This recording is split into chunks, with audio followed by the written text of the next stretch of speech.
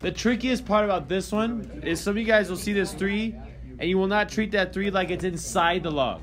You gotta treat that 3 like it's inside the log with the x. That means you gotta get rid of the 2 first. So I'm gonna divide by 2, and then I'm gonna divide this side by 2.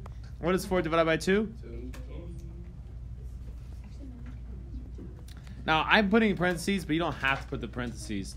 I just like to do that to help you noobs realize that, yeah, you guys are noobs. You're new at this. That's why I'm doing this. That the 3 and the x are both inside the log. Now, how do I get rid of that log? I raise to base 5.